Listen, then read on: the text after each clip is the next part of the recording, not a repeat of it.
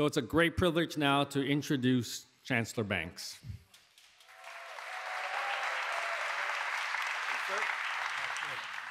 Thank you, Lucius. Good afternoon, everyone. And thank you for sharing your story, Michaela, and all the young people who just demonstrated their talent, their brilliance, their confidence. I'm always amazed when I see young people who are able to stand up in front of a crowd like this and perform. It is not easy. And the ones who seem to have the most confidence are the smallest ones that you see, right? Weren't they amazing? Give them another big, big, big round of applause. They were fantastic.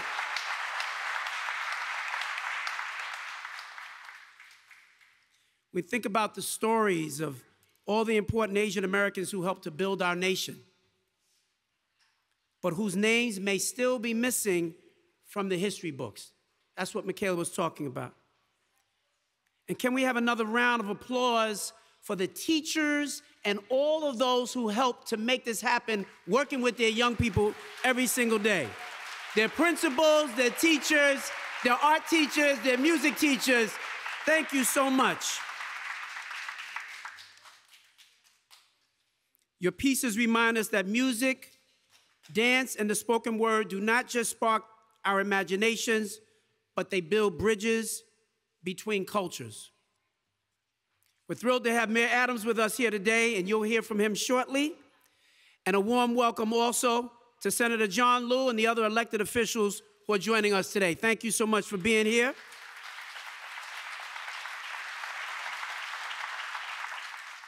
And to everyone that's joining us here at Tweed today, this is truly a great day for our students, our families, our educators. When I came down here just to mill around before the program started, and somebody whispered to me, you know, this is a really historic moment. We've never had this kind of gathering at Tweed. And I'm thrilled to be here as your chancellor as we begin to just usher in a new era in this place and a strong message that we have for all of our students and for New York City. Now, that quote by JFK that Michaela shared, that history is not something dead and over. It is always alive, always growing, always unfinished. It goes to the heart of what we're doing here today. This sentiment is especially relevant today as we gather to celebrate the contributions of our Asian American and Pacific Islander students and families, whose voices and stories have not been told for far too long. Well, that changes today. It's my pleasure to announce that our new Hidden Voices, Asian American and Pacific Islanders in the United States, a curriculum that honors all that our Asian American and Pacific Islander students and families contribute daily to our school communities and city. This, absolutely.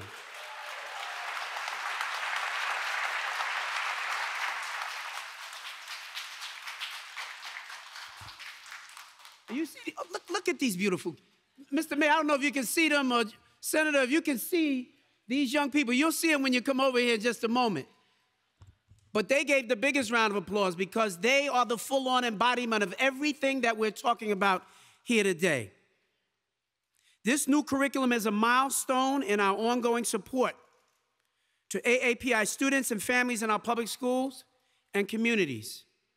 And it's an integral part of our effort to lift the voices of all of our students.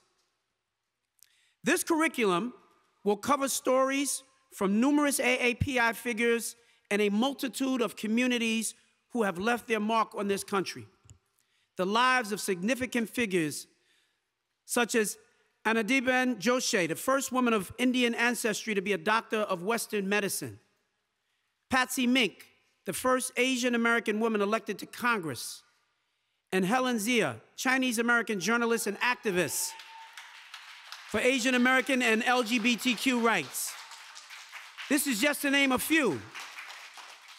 Stories about the 1763 Filipino settlement in present-day Louisiana, the development of Bengali communities in Harlem at the turn of the 20th century. People don't know anything about this history. and the contributions of countless other AAPI communities and figures.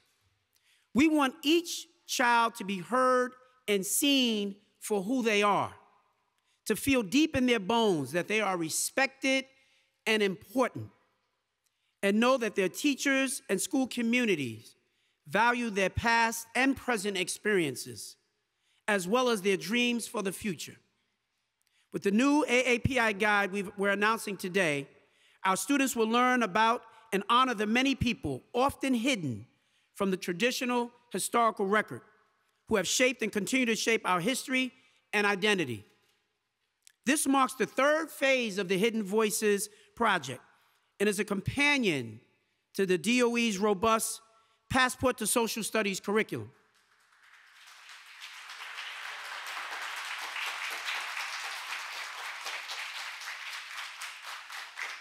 And this has been so well received by our teachers and students.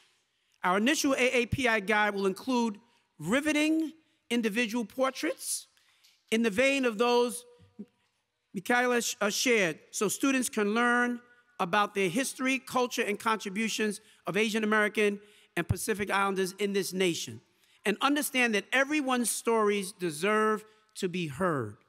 It will also feature material to support teachers in integrating these resources within the themes and narratives taught in our classrooms.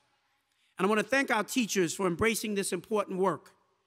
We'll be piloting this set of resources in social studies and literacy mini units for all grade bands beginning in the fall. And after we receive teacher feedback, we'll launch a more fully developed curriculum in the fall of 2024. This curriculum truly is a step forward for all of our students, as it will highlight the Asian American and Pacific Islander experience. It represents our ongoing commitment to the beauty and diversity of our school communities. This is especially important in light of the most recent and ongoing hate crimes and violence against members of our AAPI community, which we simply must not tolerate in our city or our schools. And one of the ways we combat racism and hate, and the mayor talks about this all the time, is by teaching and learning about each other's stories and histories. We are not the other. We are all New Yorkers. We are all Americans.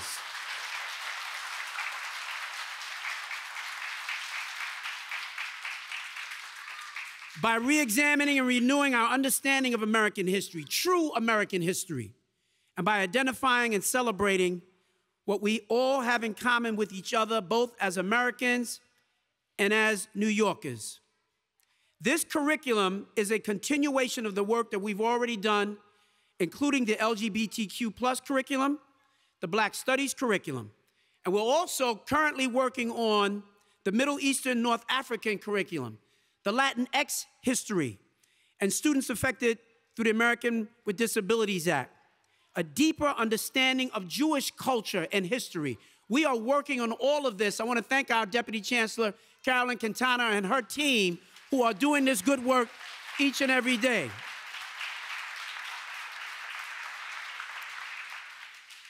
And so before I close, I just want to say a quick thank you to the many scholars and stakeholders who have put countless hours into developing these resources which will benefit all of our students.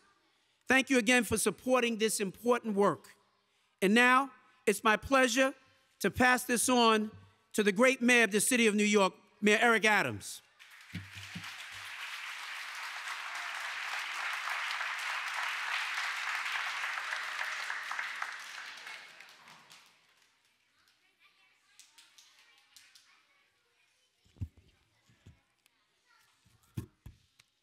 I've known John Liu, the senator, for many years. And I remember, having him talk about these things. Just as we celebrated the presidency of Obama, although the country celebrated on a whole, African Americans had a special feeling about breaking down that barrier. And when I spoke with John Liu over and over again and watched him push back on the stereotypes, on the hidden hate, on the violence. You know, we want to believe that what the AAPI community has gone through started the last few years. That is just not true. You had Chinese Americans that built the railroad system and was not allowed to ride on those same trains.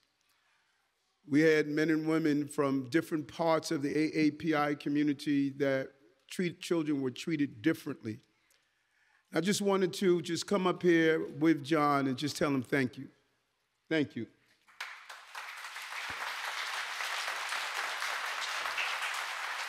History has not been kind to the hidden voices. And I know sometimes we are overwhelmed by the various headlines of the day. And we lose sight over how far we're coming as a city. What we are doing, you're going to hear so often in this administration, the first time ever, the first time ever, the first time ever. That is what we're doing. We are looking at historic barriers and taking them down.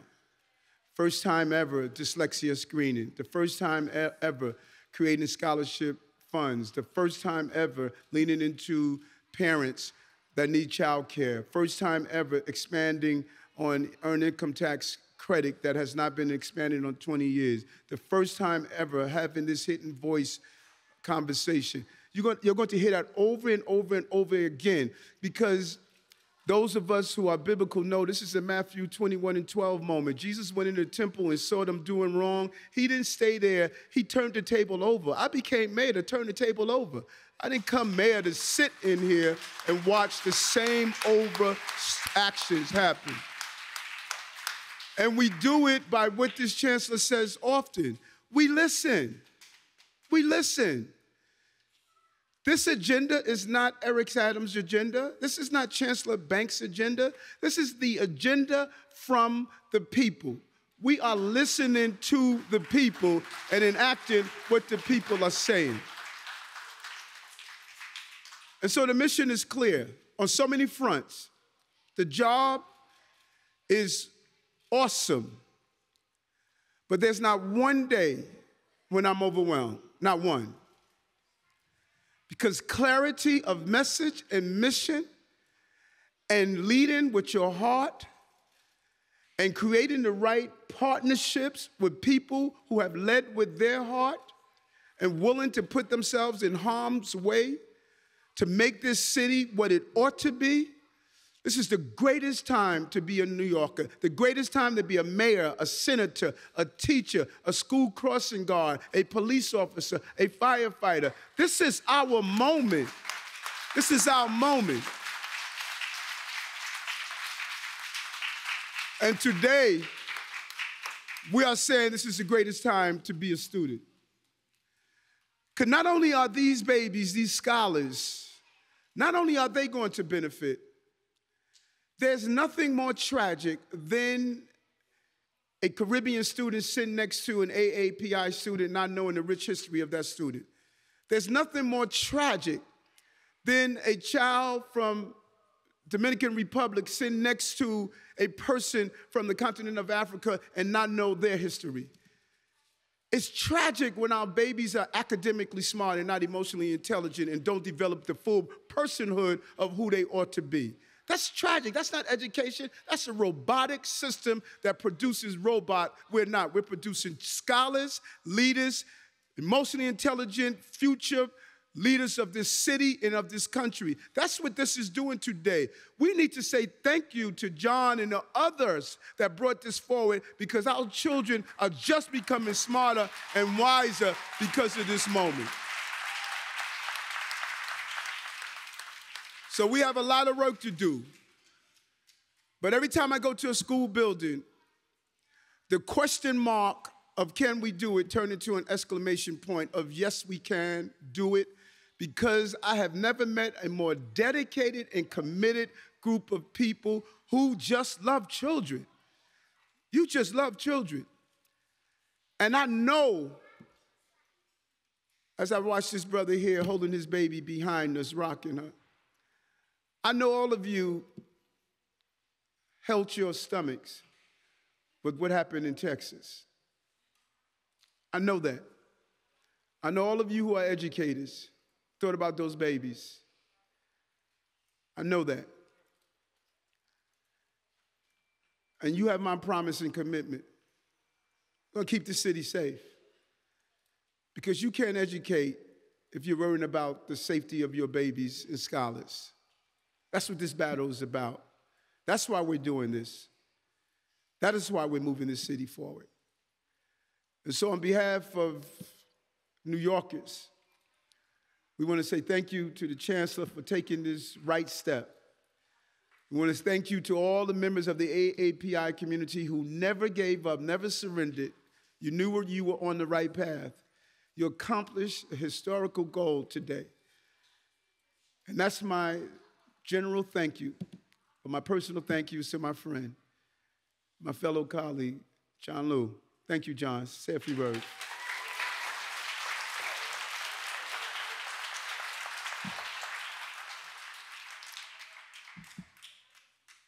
It's hard to follow what Mayor Adams has told us.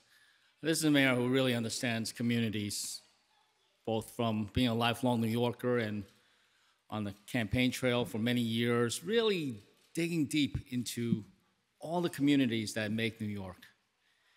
And he's absolutely right. This anti-Asian hate that we've seen so much of, it didn't just happen in the last couple of years. It's been happening ever since the beginning of this country, ever since the first Asian Americans arrived at our shores. But there's no question that there has been a direct correlation between the current onslaught of anti-Asian hate and the COVID-19 crisis. They go hand in hand. Why is that? Because Asian Americans have been scapegoats for a lot of things over our entire history, whether it be economic recession, international warfare, global pandemic, we get blamed. And the reason we get blamed and therefore hated and attacked is because of ignorance. It's easy to blame people that you don't know or you don't understand. And there is still an ongoing lack of knowledge of what Asian Americans are. We're either model minorities, or perpetual foreigners, or worse yet, yellow peril.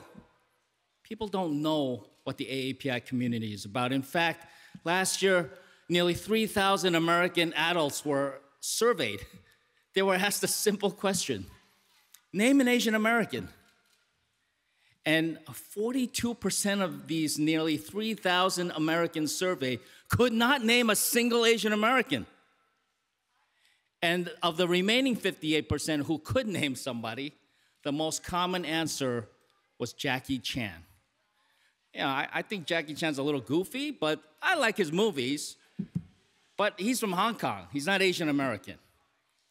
And the second most common response was Bruce Lee. I am a Bruce Lee fan. Rest his soul, he's been dead for 30 years. People do not know the Asian American community, and therefore it's so easy for people to blame us and then to hate us and then to attack us. And you see the viciousness by which some of those attacks were perpetrated. We've all seen the videos. That's why it's important to teach our young children, our future leaders, and everybody in our state, and by extension our nation, what the AAPI experience has been about, so that we can really be seen as fellow Americans, fellow human beings even.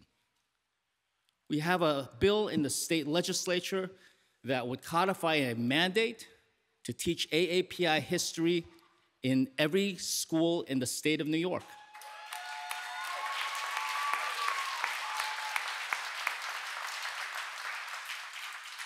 And I want to thank many of the community leaders and activists here, as well as students and teachers who have been part of pushing that legislative agenda. But it's not easy. You would think it should be a slam dunk. We have critics in Albany who say we're trying to be divisive. by teaching this history, they marginalize it or demonize it as critical race theory. I want to say very clearly that when I immigrated here, I'm not trying to divide anybody. I want to be American. When I immigrated here at the age of 5, I thought I was going to be American.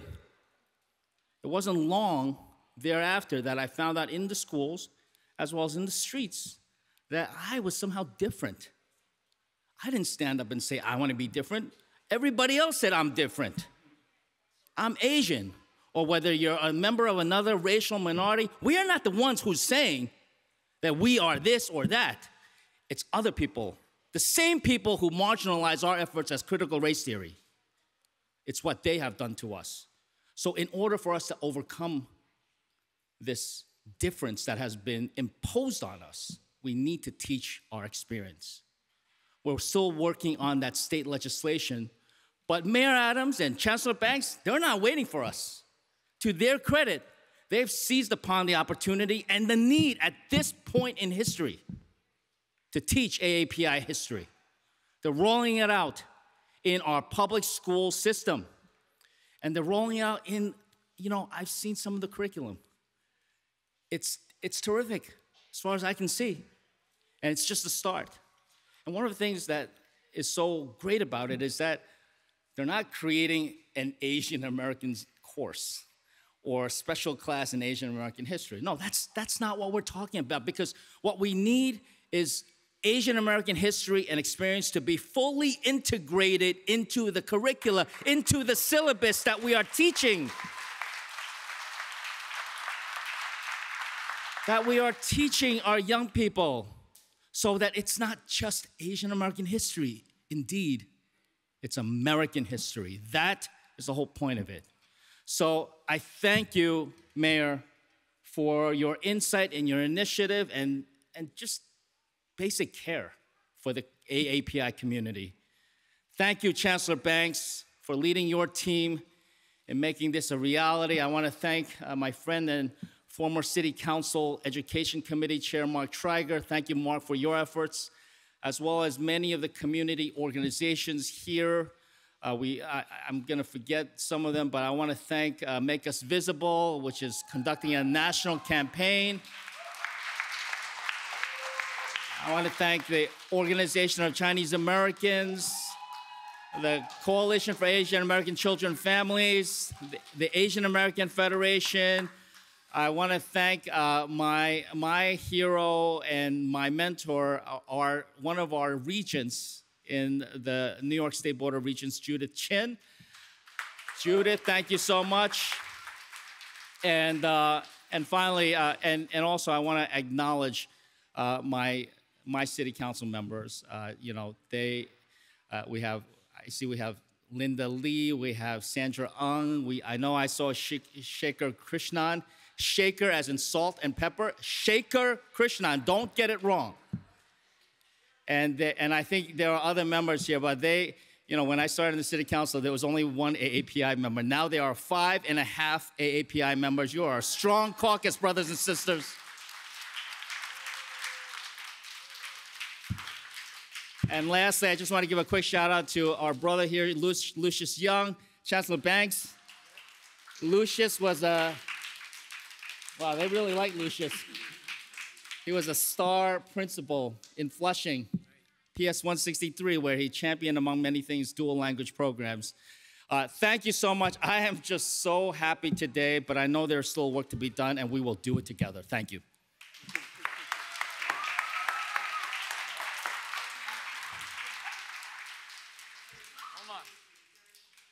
We're not finished with the program. Just one more moment.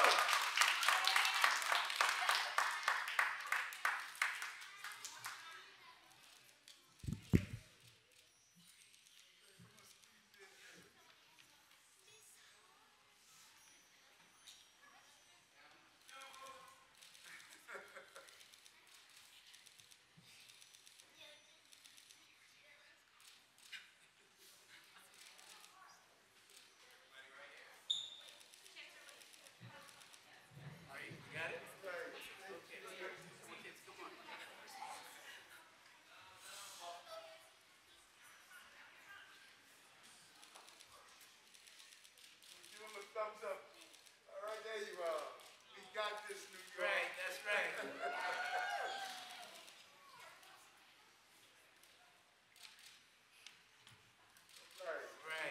Thank you.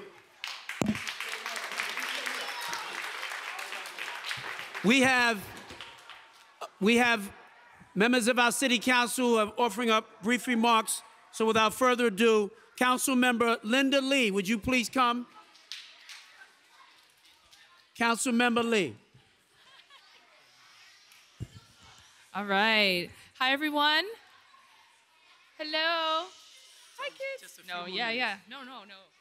Trust me, I have an 8-year-old and a 3-year-old. I get it. Hi, good afternoon, everyone. My name is Linda Lee from City Council District 23, all the way out in Eastern Queens. Right. Woohoo! And I just want to say a special thank you to Chancellor Banks as well as Mayor Adams, because I will say this much.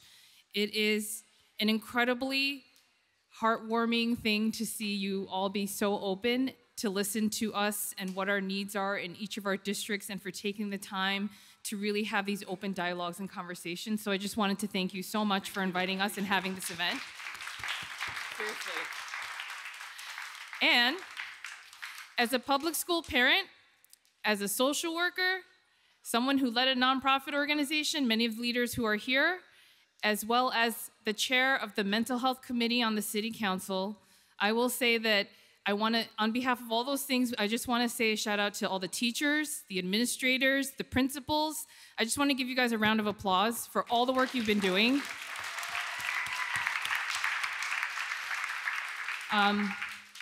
The past few years have not been easy, and we have a lot of work to do, especially on the city council side, around mental health in our schools.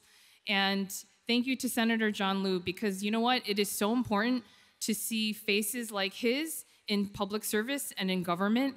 And myself, as well as Julie Wan, we are the first Korean Americans ever elected to city council, which is crazy to think about. And as mentioned, there are 6 Asian Americans for the very first time ever on city council. And I think it is so important for students, our communities, to see faces like ours in public service and in leadership. And one thing I learned in serving the community as a nonprofit organizer is that it is important to have that seat at the table, that voice at the table, and we will continue to fight on behalf of our communities. And I just want to thank everyone so much, because this curriculum is going to teach our students at a very young age that they are not the others, that we're not a monolith. And I have one of the second highest percentage of Asian Americans in my district in Eastern Queens, and we are so diverse and speak so many languages, and this should be seen as a strength, not something that divides us. And so I look forward to working with each and every one of you to make sure that this is successful. So thank you. And finally, also from City Council, Council Member Shekhar Krishna.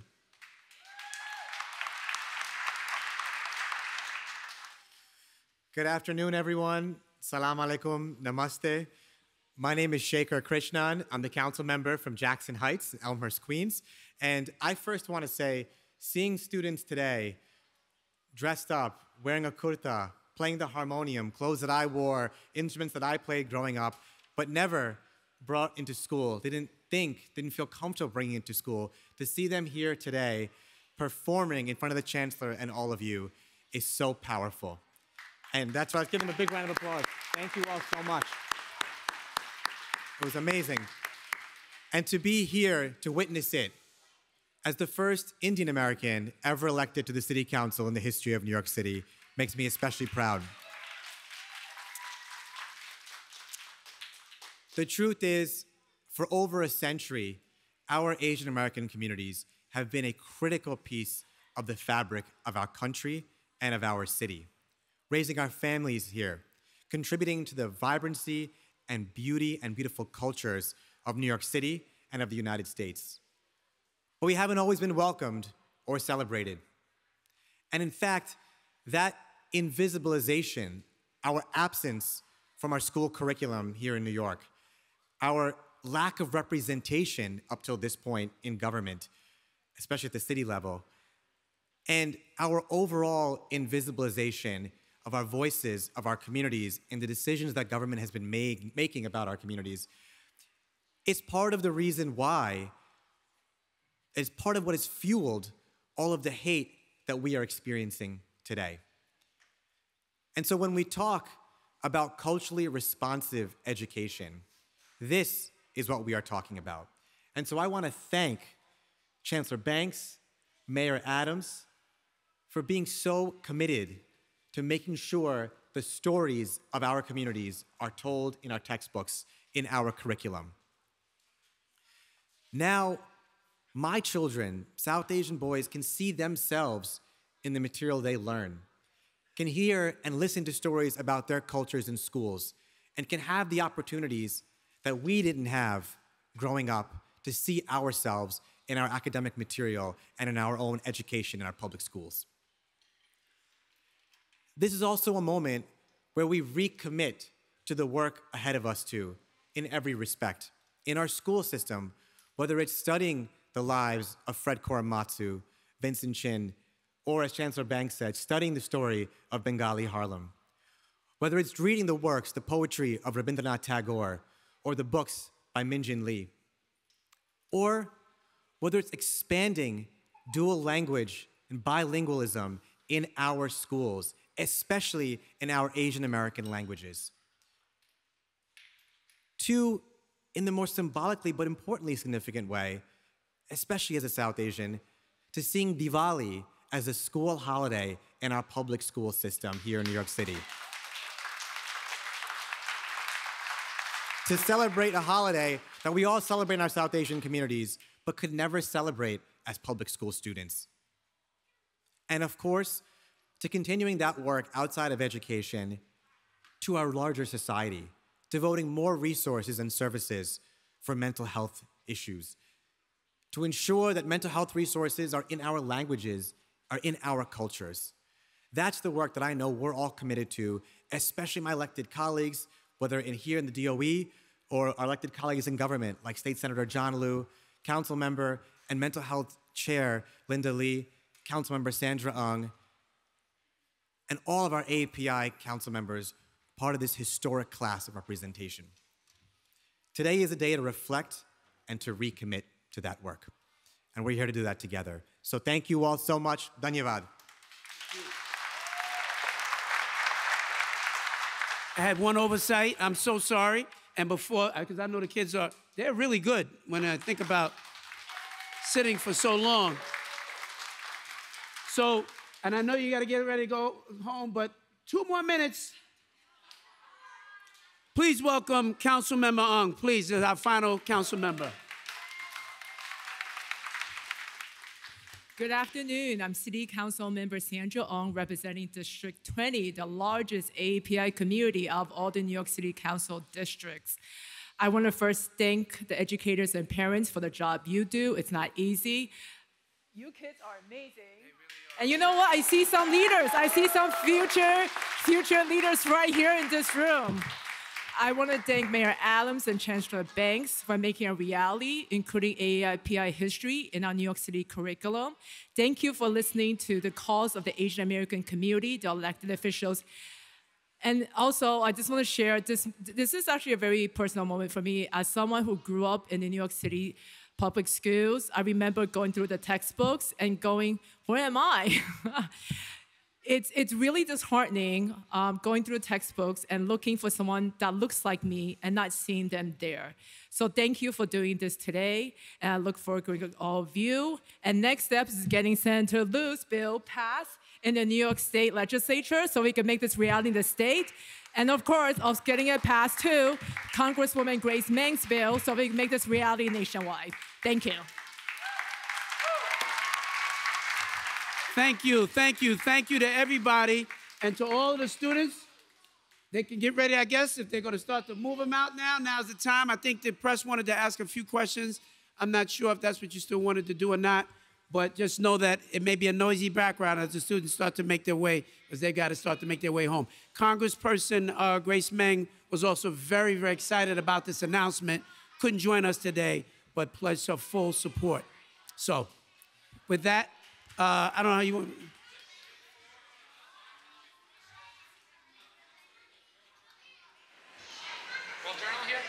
You got a question? Yeah. Rita Joseph. Where's the council member? Is she here? Okay, I understand that the chair of the Education Committee at the City Council, Rita Joseph, is here somewhere. Just want to give her a big shout out. There she is. I didn't see you. Good to see you. Absolutely. Thank you. World Journal? Yeah. Go for it. Is the curriculum for all public schools or for all the city, including charter school, private schools?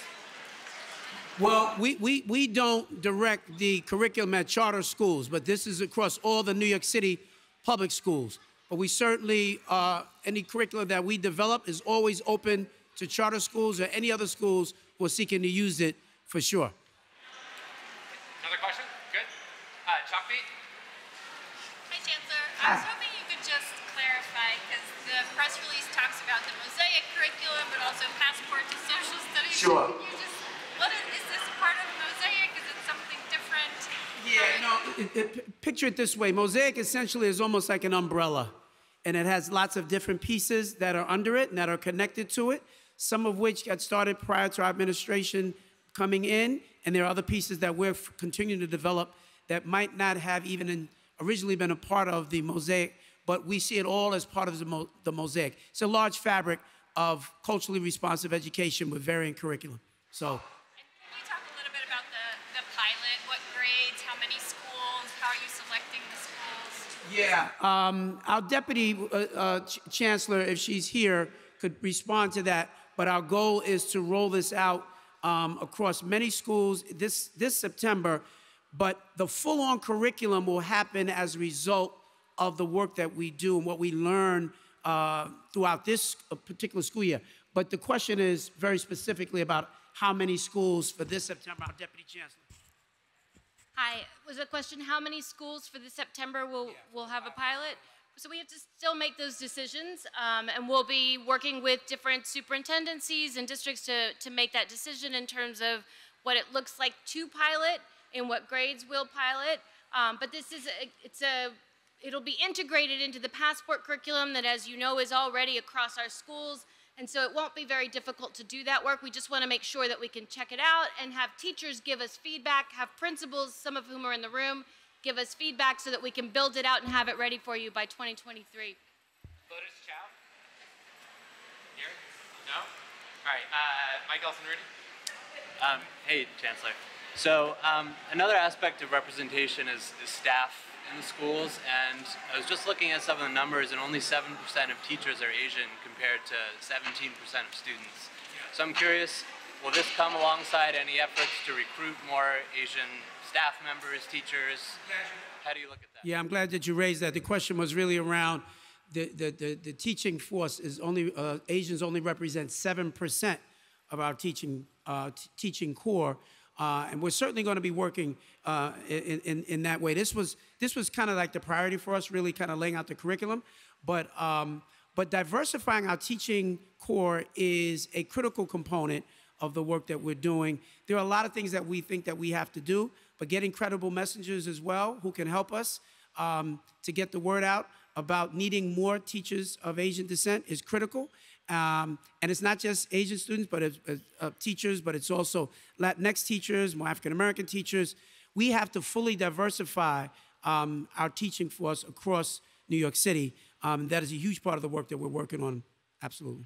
Last question to Colorama. Okay, so this is a win. I'm wearing my red today on purpose, okay, for me included, being Asian. Yes. Sri Lankan. But clearly this is in response to the Asian community coming forward and asking for this curriculum, for them to feel seen. Right. If mayoral accountability goes your way, can we expect more of this? Because clearly that was parent input, community input that got us here. Yeah, but I don't think it had anything to do with mayoral accountability. I think the Asian community, particularly led by people like Senator John Liu and others, but has been on the forefront for this issue for quite some time. And I don't know that it has anything much to do. We certainly don't connect it to having anything to do with mayoral accountability. Looking forward, isn't this how the input would work? Oh, well, in the sense of, yes, this is an administration that is built on listening. And I think you can speak to any members of the city council. You can talk to members across the state legislature. And you can talk to community leaders and parents. From the moment that we have gotten here, we have engaged, we have listened, and we have done everything that we can to try to build a teaching and learning experience for all of our schools that is reflective of what our communities want. And so all the efforts that we've been doing have been because we have been listening. The dyslexia initiative that we rolled out, the gifted and talented expansion, all of the efforts that we have been making have been made as a result of us listening to our elected officials, to our community leaders, to our teachers, to our students. We're listening. That's what the mayor said, and that's what we're committed to doing. Thank you so much, everybody. Appreciate it.